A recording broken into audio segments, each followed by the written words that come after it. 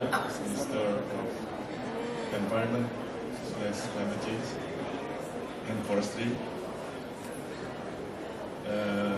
Special Envoy, Advisor, Madam Director General, Coordinator Pavilion, Director General of Law Enforcement, all distinguished guests, ladies and gentlemen, once again, welcome to the Indonesian Pavilion. I'm the ambassador of Indonesia. Just want to make a short remarks that this pavilion is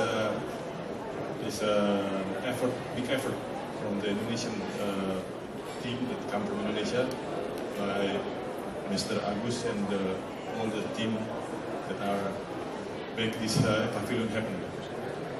I'm as an ambassador very proud that this pavilion can share knowledge with all the participants of the COP21. Many countries visited this pavilion, and we see that we can share the knowledge about our concern about climate change, and also we proudly share our beautiful country, Indonesia. So we thank you then for all the guests, all the audience that used to come in these 11 days. Maybe most of us still also present in this closing ceremony. Indonesian delegation is a big delegation headed by the minister, Madam Minister. So we are here, some of us are here, but most of us, about 400 of the delegations coordinated by the minister, is working around all this COP21.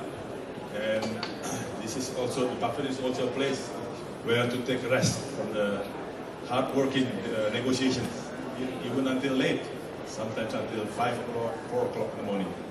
So we can see that this is a big effort for all of us who are here, and also the Indonesian delegation, to work for the better future of the world through this climate change conference.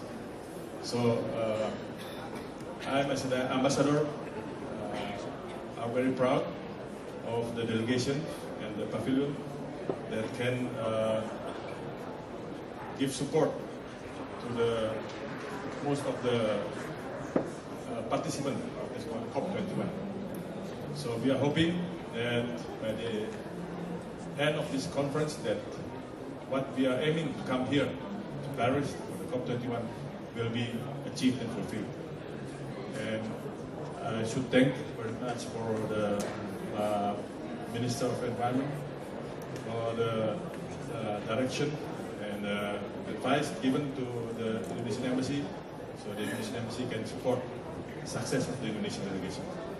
Once again, thank you, and good luck for all of us here. Thank you. Thank you very much, Bapak Hotmangaraja Panjaitan. So, ladies and gentlemen, it is now the time for us to hear the remarks by the Minister of Environment and Forestry, and also followed by closing the Indonesia Pavilion COP21 Paris. To Ibu. Thank you, Dia. Honorable Paramat Witular, Special Envoy for President on Climate Change. Honorable Pasarwono Kusumaatmaja, our Chairman for Steering Committee on Council on Climate Change. Pak Hotmaraja, our Indonesian Ambassador in Paris. Distinguished guests, our Indonesian lovers, distinguished ladies and gentlemen. It is my pleasure to address this closing of the Indonesian Pavilion. I'm very pleased to observe that the pavilion has been successful in attaining what it aims to. I believe it has been able to communicate to the global climate change community Indonesia's determination to contribute global climate solution, both in the mitigation as well as adaptation aspect. Various climate policies and action have been shared in this room, especially with delegates from other countries and institutions. I congratulate the organizer of the pavilion as well as all the sessions, for having been able to bring together such a rich combination of policymakers, experts, academicians, business people, communities, journalists. Among them are highly eminent persons such as former President of Indonesia, Dr. Susilo Bambang Yudhoyono, the Member of Parliaments of the Republic Indonesia, Excellencies Australian Minister of Foreign Affairs, Julie Bishop, New Zealand Minister of Foreign Affairs, former United States Vice President, Excellencies Al Gore, UNEP Executive Director Ahim Steiner, and Earth Institute Director Professor Jeffrey Sachs, member of the Interfaith Dialogue International Professor Dr. Din Samsudin, and of course we have been visited here in this pavilion also by the Indonesian President, His Excellency Mr. Joko Widodo.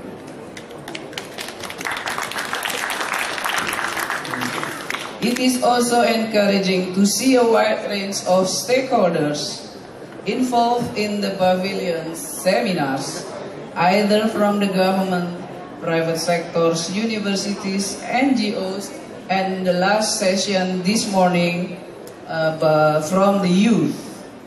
I see it most useful to have all their participation in this pavilion. Besides, supporting the negotiators and learning firsthand from the international climate change stakeholders towards implementation or further actions, especially as we expect to go home with a new climate agreement. Indeed, it seems this pavilion is among of the busiest pavilion, seeing the rolling schedule out there, as it is mentioned by Dr. Agus Yustianto. We covered 47 seminars that have been continuously taking place here in this setting. It is actually our President Joko Widodo mandated to me that we should bring all together the stakeholders, the community, journalists, business communities, and many others who are supposed to be in this building together, see and smell what is happening and what to bring to Indonesia and what to be developed later on, that we can do some concrete things later on in our country, and of course in the architecture of the networking of integration of the atmosphere. This should owe the best design and preparation and the hard work of many parties, of many member of teams, etc. Under that circumstances, I would like to extend sincere appreciation to all who have been involved.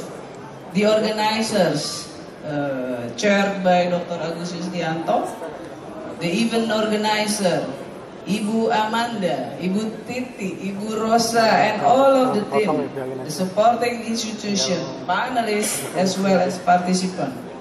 Your hard work has fruited in satisfaction.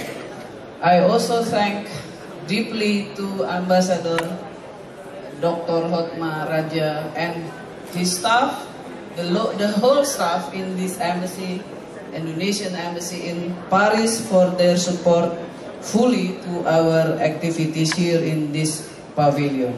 Congratulations. Upon that note, I should like to declare the Indonesian Pavilion at the UNFCCC COP21 officially closed. Thank you very much.